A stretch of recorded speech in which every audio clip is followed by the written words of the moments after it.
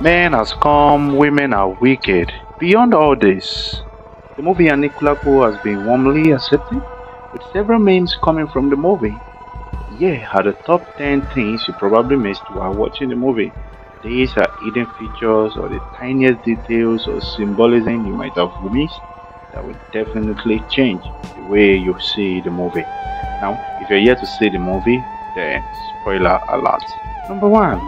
The loophole of how slavery began. The movie gave mild references to how some leaders were ready to commune with the foreigners for slave trades. On another occasion, we see the Ojumo hunter played by Yinka Quadri pointing out that a particular land was selling travelers for slaves. Number 2. Saro did the popular Nigerian Enipe slang. Now, the Enipe slang was popularized by the comedian Remote, but can be easily traced to the Nollywood actress Iya Nonet. In this case, actor Kunle Remi, who played Saro, also made the gesture, not the slang itself. So you might want to be on the lookout for this. Number 3. Ikorodu Boys, famous young filmmakers known for making top movies, were also present as apprentices for Saro. And number 4. Oba Aderoju of Ojumo was acted by Hakim Kai Kazim, the British Nigerian actor, who acted as a king that doesn't speak well. This is definitely not the first time you'll be seeing him. You must have seen him in 24 Hours Redemption and 24 Hours itself. And you must have seen him in other Nigerian movies like The Last Flight to Abuja and Half of a Yellow Sun. Although many people believed he wasn't allowed to speak in the Yoruba movie because of his accent, this action is not an anomaly in Yoruba land. Some kings may not dance more than twice a year. The traditions dictate several things to mystify their roles. Number 5.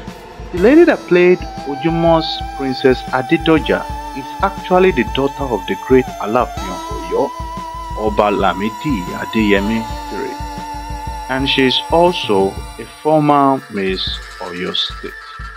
Number 6. Arolake's broken mirror was not a mere suggestion, rather it foreshadows the corruption that would happen later in the movie. It is believed that when one breaks a mirror, the owner's mind becomes corrupt. This comes from several mythologies, including Roman and African mythologies. Number 7. The tribal marks were important in showing the true heritage of the town and groups the characters are from and identifiers. The Alaafin, the Oyo princes and princess are meant to be identified with Oyo royal marks. Shola Shobawale had no tribal mark because that's one of the official marks of the Enipe people. Number 8.